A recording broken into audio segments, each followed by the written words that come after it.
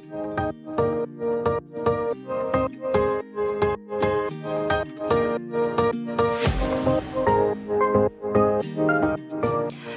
my beautiful friends, it's Amanda here, and today I'm bringing you 4 tutorials with this new Game of Thrones palette from Urban Decay. I already did a whole rundown on the entire collection with swatches and prices. I posted that video on Wednesday and I'm gonna link it in the description box. So if you haven't seen that, make sure you check it out for all the details on this collection. Typically when I review a palette, I always include a tutorial so that you can see the products in action.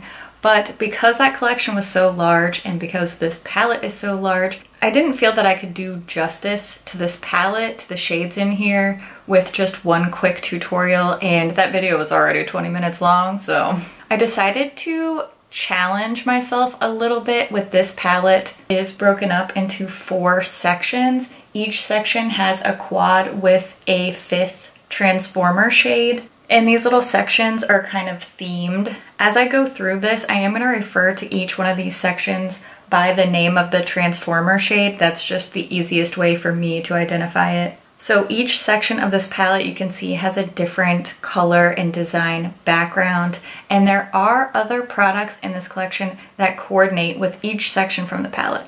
I hope you're following me. So we see here on the top, there's this hard home section. It has this very wintry, dark blue and black kind of print. So there is a lipstick and an eyeliner that have packaging that coordinates to that.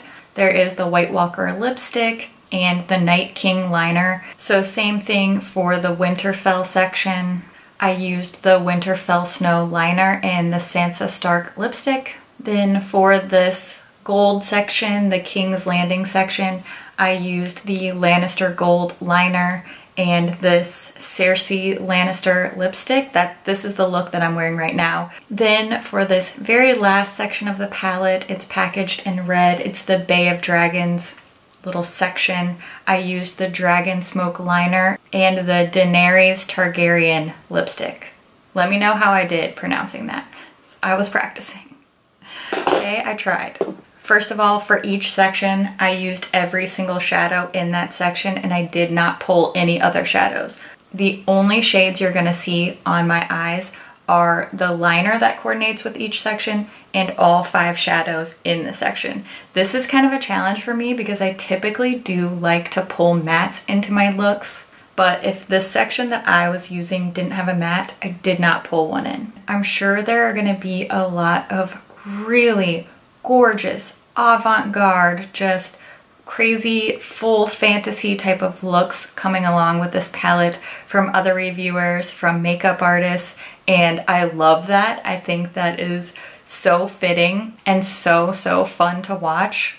But that's not what you're gonna see here today. I'm really trying to make these shades as approachable as possible. My thought process is, for the people who are going to spend their hard-earned $65 on this palette, I want you to be able to wear it, I want you to enjoy wearing it, and I want to show you some ways to use these shadows that might be a little bit more approachable or a little bit more practical. So in no way would I ever shade makeup artists who do creative, avant-garde, just living the fantasy makeup. I love that and I definitely think there's a place in the world for that.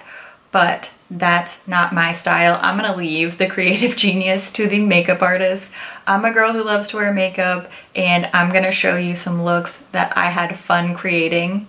Okay, enough rambling. Let's go ahead and get to the tutorials. For every single eye look, I'm first prepping my eyes with my MAC paint pot in the shade Painterly. And we're starting at the top here. I'm just gonna set that paint pot with the shade White Walker all over the lid and all the way up to my brow so that I have a nice smooth surface to work on and a nice iridescent base. Now I'm taking the darker shimmery blue, this one is Frozen North, and using a very small, dense flat brush, I'm packing that carefully on the outer part of my eye, just building up the shades and sort of blending it inwards. And I'm also gonna put that on the very inner corner of my lid so that I start to create this halo shape. Then I'm just gonna take a clean brush and blend those two blue sections together through my crease. Now I'm taking Free Folk, this is a silvery blue, and using my finger, I'm tapping that in the center where I left a blank space for my spotlight. Now I'm gonna use Hard Home, this is the Transformer shade. With a small detail brush, I'm building that up all along the inner part of my eye for a nice bright silvery highlight, and dragging that partially across my lower lid as well to start to build some color onto my lower lash. Then I'm taking Frozen North from the outer corner and just connecting that all the way across. Now I'm using Take the Black, and this is going to be a sort of faux liner. So on a flat brush, I'm packing that along my upper lash line and then rotating the brush sideways to blend upwards so that I get a little bit of a smokier liner look. Then I used the Night King. This is the Glide On eye pencil, and I put that right in my lower waterline. I will never get used to waterlining. Then I curled my lashes and added some of the ColourPop BFF mascara in the shade Black on Black, and then the White Walker lipstick to complete this look. This is so much more wearable than I thought it was going to be. It turned out to be quite easy to achieve this look, and I think it looks super cool, but I did decide to take it up a notch. Next, you're going to see this look with a little bit of the ColourPop white mascara added to the tips of my lashes. I thought that it would look sort of like snowflakes had landed on my eyelashes, and this is a great way to not only stick with the theme, but just take this look in a little bit more fantasy or avant-garde direction, and I think it ended up looking so cool. We're moving to the second section now, of course, just prepping my eyes with a little bit of my MAC Painterly Paint Pot. And this time I'm going straight in with my crease shade. This is called Nymeria. It's a really medium matte brown, so I'm just building that into the crease, not being too precise, but building up some of that matte color there. Now I'm going to use the liner in the shade Winterfell Snow, and I actually use this as my inner corner highlight shade. I wanted to try something different, and I think this was really cool. Then I took Weirwood Leaves, which is a dark brownish purple, packed that on the outer part of my lid and did a little blending. Then I used Winterfell. This is supposed to be the Transformer shade, but it's quite opaque, especially when packed on with the fingertip all over the lid. Then a little bit more Weirwood Leaves just to darken that outer corner, and I used the green shade called The Sight on a small flat brush to add a little bit to the lower lash line there. Then I just blended that green shade out with Winter Is Here so that it would sort of connect to that outer corner. Lastly, Demolition eye pencil in the waterline for a smoky look. Curled my lashes, added some of my ColourPop BFF mascara, and with the addition of the Sansa Stark lipstick, this is the finished look. This ended up looking really neutral even though I used a green and a purple. Once those were applied to the skin and blended in together, they really look quite neutral for a nice, sultry, smoky, shiny look, which, I mean, who doesn't love that? Now we're moving to the tutorial for the look that I'm wearing in the talking portions of today's video. Of course, a quick prep with my paint pot. What would I do without my paint pot?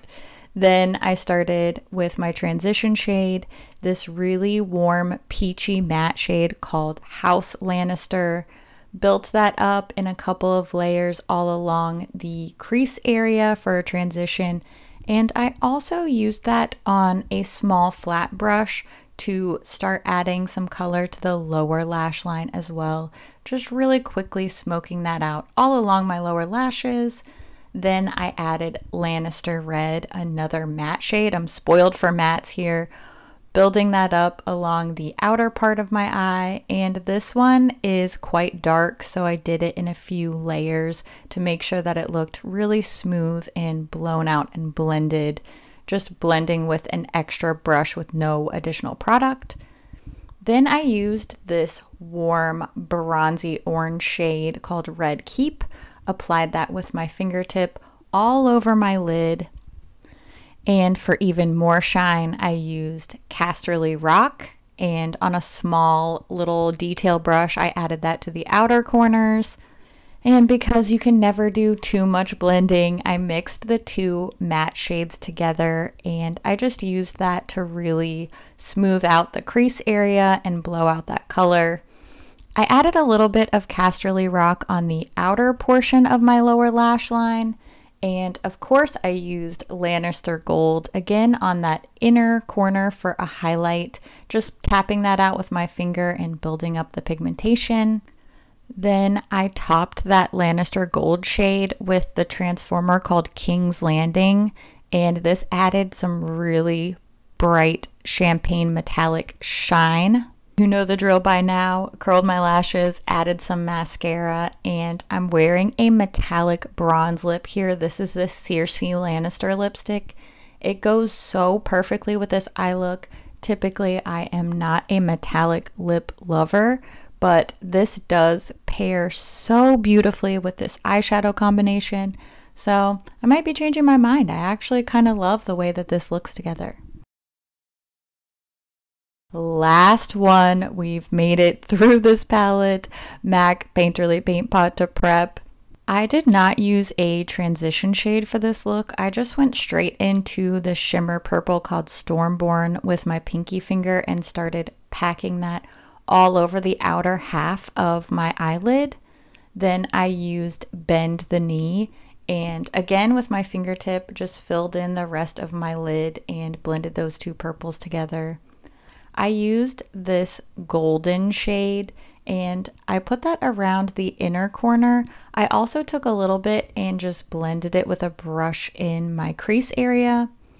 Then I took this brighter gold Dothraki and popped that right in the center of the lid. Then I took a little bit more Stormborn along the lower lash line as well as a little bit more on that outer corner. Then I used Bay of Dragons, and this time I'm applying it to my cheeks as sort of a highlighter blush topper. I wanted to try to use these shades in a bunch of different ways.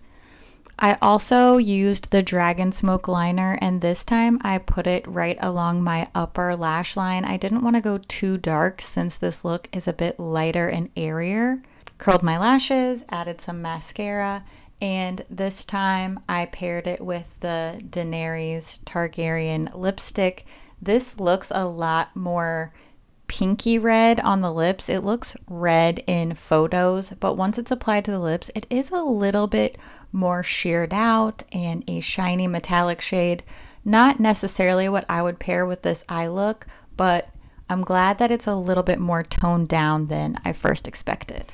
I had so much fun playing with this palette and really pushing myself out of the comfort zone to use more eyeliners and to kind of limit myself to each section of the palette. It was a really great way to break out some different looks that I wouldn't typically do. I would definitely recommend this as a way for you to kind of shake up your style if you're feeling like you're in a makeup rut. I actually ended up liking all of the looks that I came up with. The look that I'm wearing today is my favorite in that it's the one that I would wear again and that I would happily put on to start and go about my day. But I realize it's like warm, toasty, bronzy neutrals, and that's kind of basic. I have to say, I loved the blue halo eye look with like the snowflakes on the lashes. That's definitely really out of the box for me, and I thought it looked so cool. It was a really, really fun way to experiment with a new style. So that one kind of surprised me because that's my other favorite. I thought I was gonna hate working with this section the most, but I actually really, really enjoyed it. I would love to hear which look was your favorite. Are you planning on picking up this palette or anything from the collection? I always love to hear your thoughts on things too, so leave a comment down below, and as always, thank you so much for watching. I'll see you in my next video. Bye. You okay? Okay. How do you say this name? I do not know. I'm about to Google it. Targaryen. I don't watch Game of Thrones, okay? Don't at me. Daenerys Targaryen. Daenerys Targaryen. Why? Daenerys Targaryen. Daenerys Targaryen. Look, I'm trying, okay? Daenerys Targaryen. Yeah.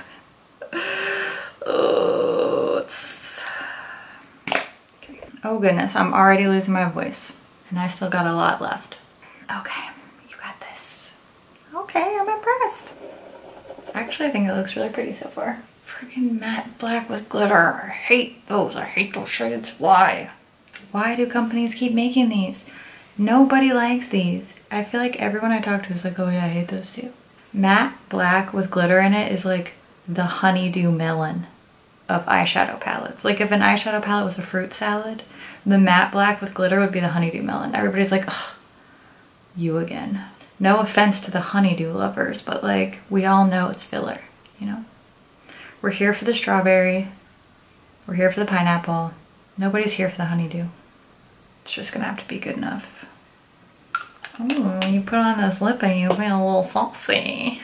You only do neutral looks. This might completely destroy my look. So we'll see. Okay, this either looks really cool or I'm delusional. I think it might look cool though. Should I put some on the bottom or is that gonna ruin it? Is it crazy? If it looks super crazy, I'm just never gonna add this footage to the video and then you'll never know. Oh man, I think it might look kind of cool. I can't tell. Maybe sometimes I think like I just thought it was a good idea because it was my idea. That doesn't necessarily make it a good idea. Okay, let's shoot it, and then if it looks awful when I'm editing, then I'll just leave it out. Never forget that everything you see online has been carefully selected and edited for your consumption. I feel like the abominable Snope. Yipes, that was inappropriate. Edit that out. Okay, bye. Yes, I love it. This is my favorite look. It's the most basic, I know. I like what I like, okay? Okay. Okay. I'm scared. Oh, it's pretty. I swear if I get a freaking comment about my eyebrows, like, I know what they look like. You ever thought of that? I look in a mirror, I edit the footage, I like my natural brows. If you don't like your natural brows, you should change yours. See what I'm saying? I'm just really tired of people hating on my natural brows. Like, do what you want with your face. I'm gonna do what I want with my face. How hard is that to understand? This is fun. I really enjoyed this. I hope you did too. Okay, have a great day. Okay, bye.